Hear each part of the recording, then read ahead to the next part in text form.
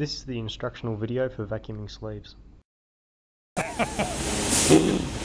you just clean inside the groove with a plug and the bottom groove with acetone and a clean rag.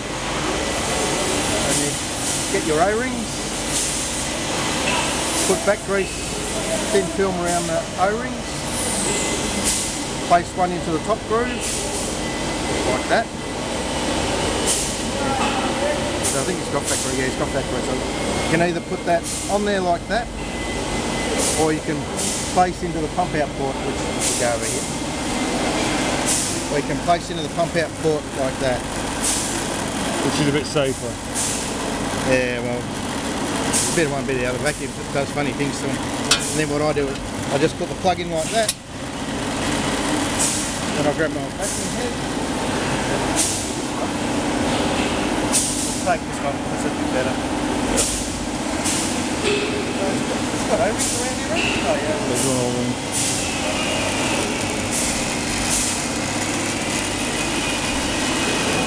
Place KF40 O-ring off the top of pump out port. Press down firmly, making sure that it's nice and even around the top of the pump out port. Then locate your pump out head on top. And secure with KF40 clamp. The pump's over here, so we turn that way. Do clamp up nice and firm, so it's not too loose. So it's a sloppy fit. Yep. So it's nice and firm like that, doesn't want to move around. Then just put your T-bar, screw it in to the plug. Do you feel it bottom out on the plug? At this stage, there's a vacuum in there. I'll take No. There's no vacuum. I take it they're not doing with the vacuum in. But do select So it, it's just going to be the sleeve? Yeah, just the sleeve, yeah. Okay, so no vacuum in the sleeve area. You can just pull plug up like that. We've usually got a bit of hose with you. This we've got a bit of hose.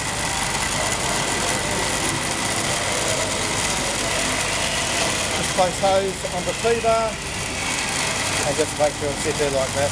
And it stops it dropping back in. Stops it dropping back in. Yeah. Okay, we get our vacuum pump hose. It's all connected up. Just connect that to that outlet to the KF40 onto the head. And place, clamp around. Again, two up nice and firm.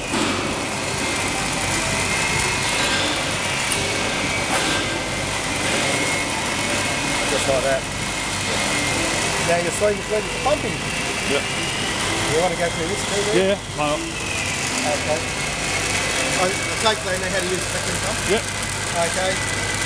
All you do then is just, with the vacuum pump running, all set up properly, just open up your valve.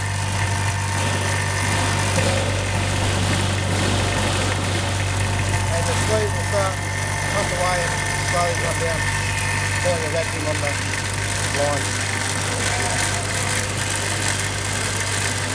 Good. You see some smoke coming out of this. The smoke's alright, that's just the atmosphere inside the sleeve coming out, going to the oil.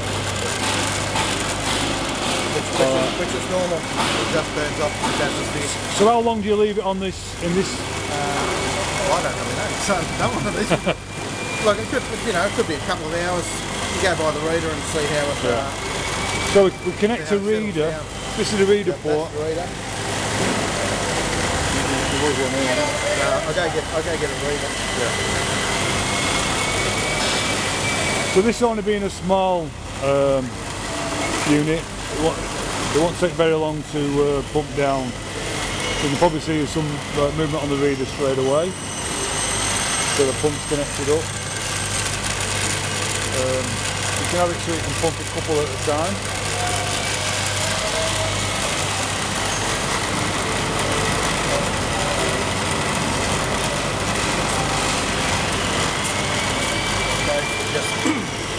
Grab your reader and place it on the appropriate pins. Just pull down. Because we've already started the vacuum and it's already pulling down, Initially it'll just be at what, 0.001, something like that. Or the 1 and then it'll just come down, keep on coming down.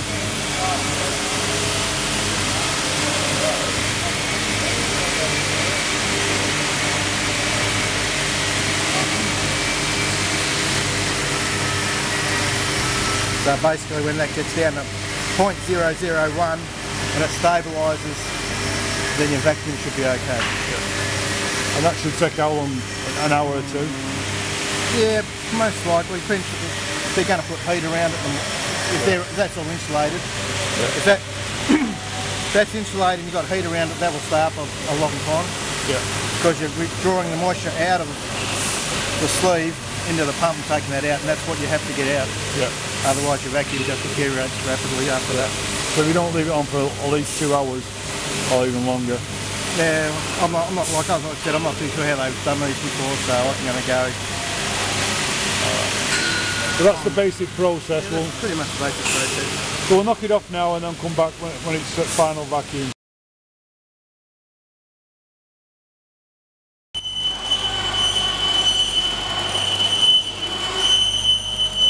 So this been on the pump now for about 3 hours, and you can see it's down at 7 microns.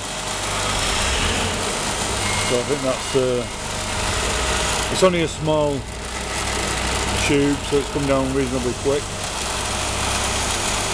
So we're ready for isolating now. We're ready for isolating, are we sure?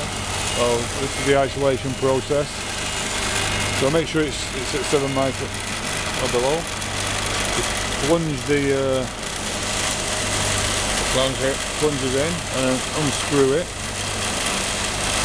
You can hear it click off, or you can get a feel.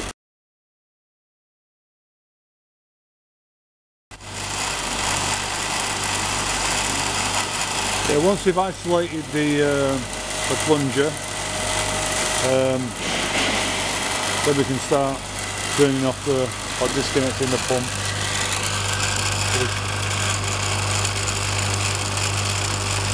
Turn off the block off the vacuum completely, and ready for starting moving of the pump. Sean will continue with the exercise now.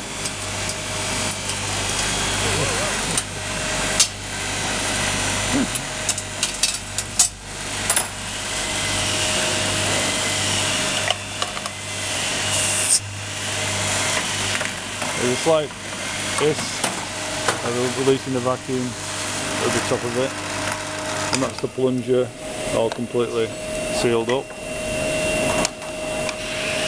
Use the Piezon